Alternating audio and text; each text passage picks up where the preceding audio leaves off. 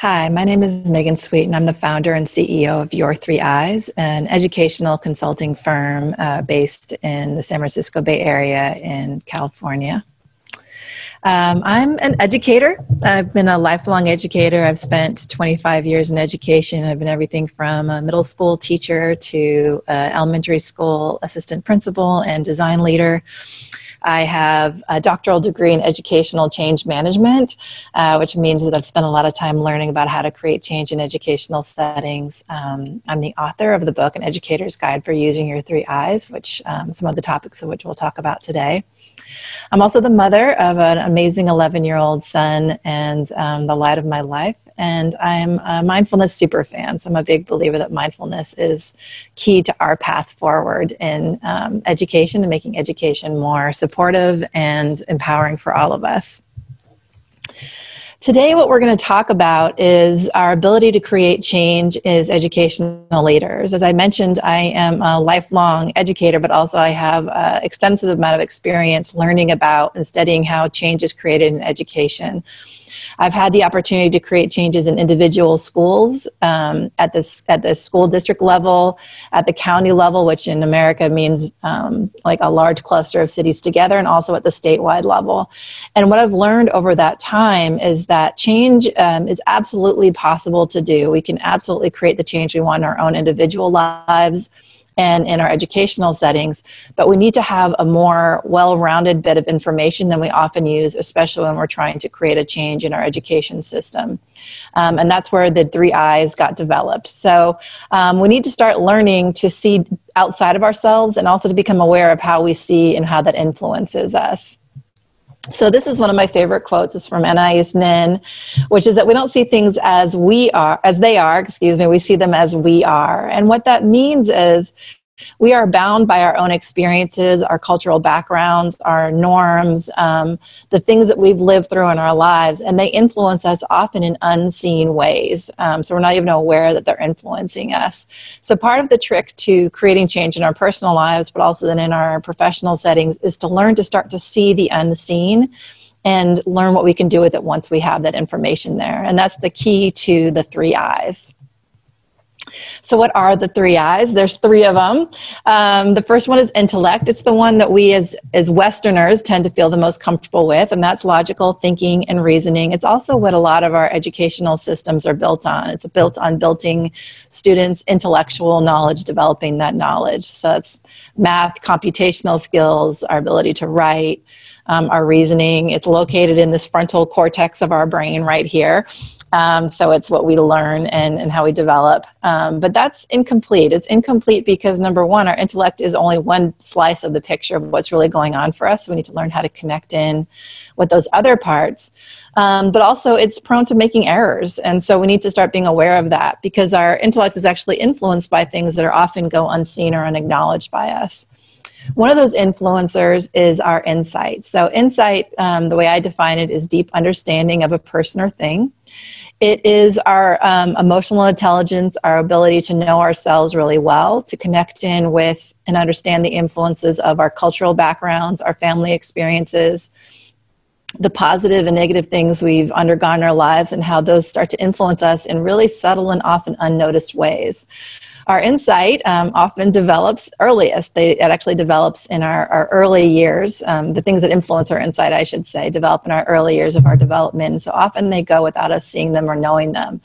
But understanding what's there and what our influences are is a key to us being able to do something with them and work with it.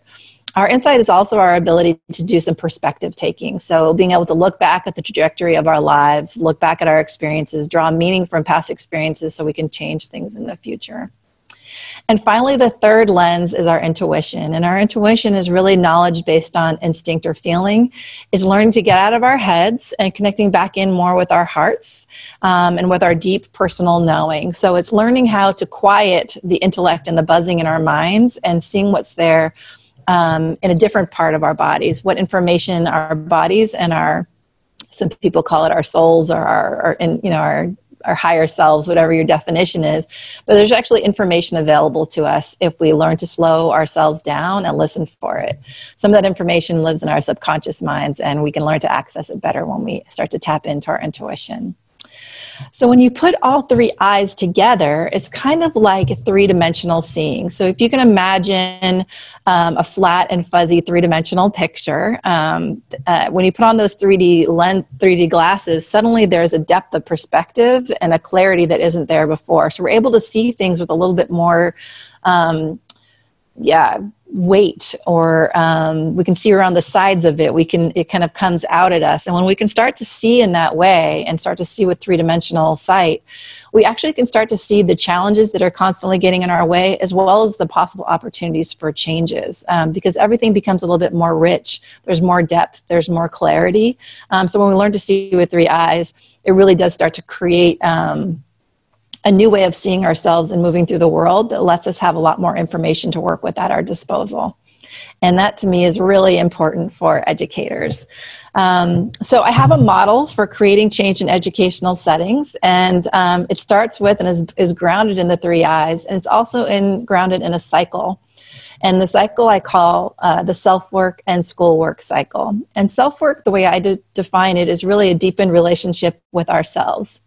So it's learning how to become friends with ourselves and to build that mind-body connection that I was referencing in our intuition, to learn to really connect in with ourselves, be friends with ourselves, and become curious about what's there. So when we start to engage in self-work, we become open to what might be some of those hidden influences that are affecting us. We start to tap into our inside a little bit better. We start to see how maybe the messages we received as children, or the cultural norms that we grew up with, influence the way we show up and move around the world and the way we experience our day-to-day life. So through self-work, we just become better friends with ourselves, and we start to learn that information more. That's important because I believe the key to creating change in our educational settings is actually learning how to invest in ourselves a lot more. So I think the key for educational transformation and for us to create real change in our educational settings is actually to invest heavily in educators' ability to do that self-work. There's actually research that shows that when educators are supported to do professional development, even if it has nothing to do with the content that they're teaching in school, they actually produce better outcomes for their kids. And I believe that's because the educators feel more grounded and connected to themselves, and that is the fertile ground for creating true change. So in my cycle of change that I have in my book and in my model, school change starts with that self-work. So we start to work on ourselves, and we develop first a greater sense of ourself and a self-compassion. So we know ourselves better, and we also treat ourselves as friends. So it's not a way of getting to know ourselves that we can become more critical or harsh on ourselves, but actually it's getting to know ourselves better so that we can open up to, with tenderness and with care, those parts of ourselves that we're not so proud of, that we wish weren't there. And once we do that, then we're able to stay in and enter difficult conversations with more ease. So once we have a friendship with ourselves and we know that we're not going to abandon ourselves and we're going to back ourselves up through that relationship, it allows us to open ourselves to feedback and to conversations and to the difficult ones that often show up in our educational settings with a lot more openness. So we are able to open up to those conversations and open up to the feedback that might be coming our way around how we are as a teacher or a school leader or our parenting, so that we can really be ready for the schoolwork. So once we develop that fertile ground of our relationship with ourselves, then we're ready to enter into schoolwork with a lot more depth and with a lot more ability to move.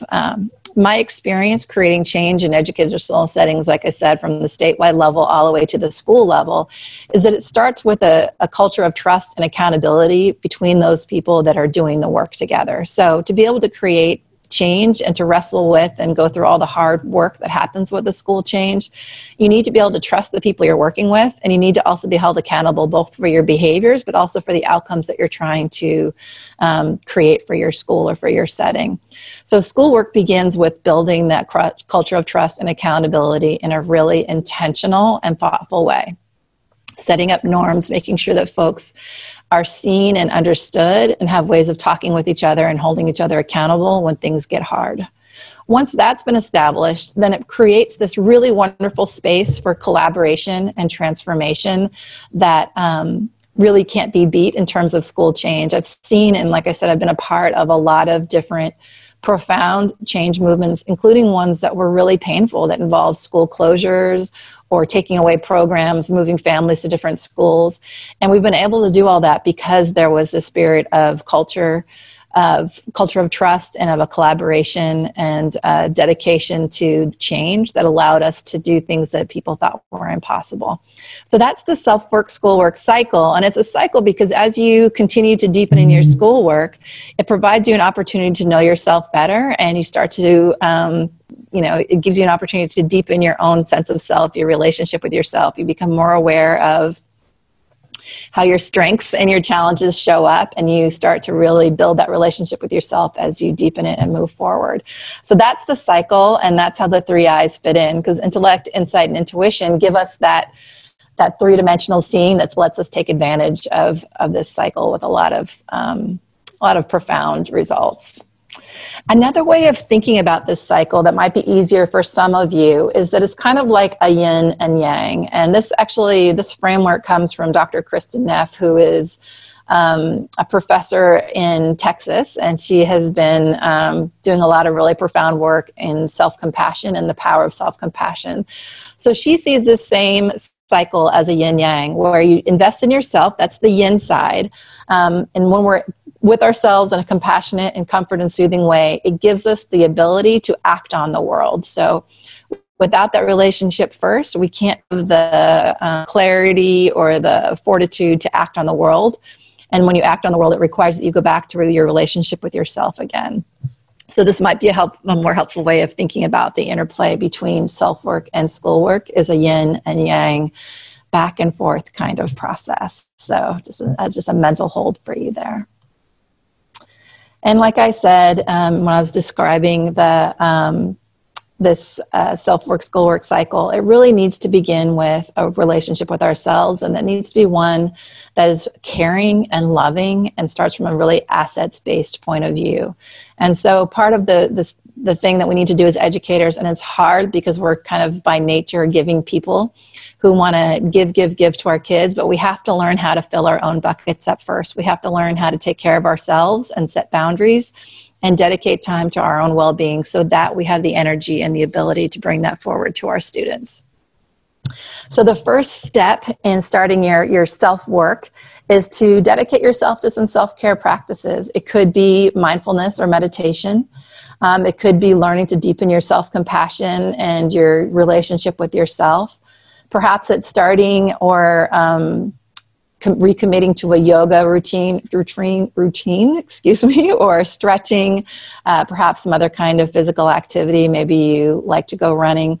Finding time in your day to build that back in a way that you haven't before.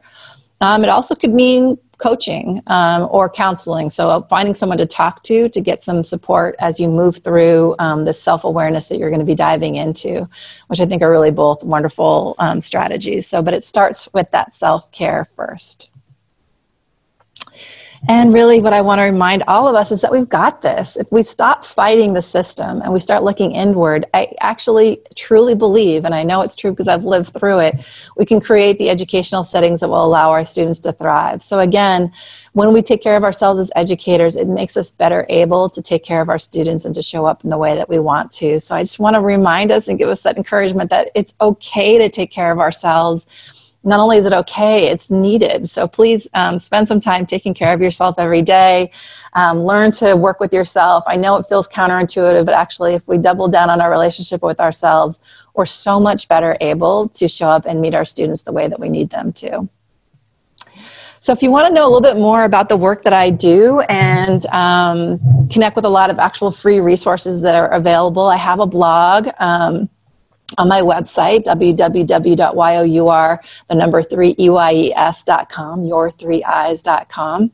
I also co-host a podcast called The Awakening Educator, where we explore different topics in education from policy to practice. So we usually have 3 or 4 part series where we really explore one topic from lots of different points of view. And we've had some really powerful speakers on there, so that's free and available.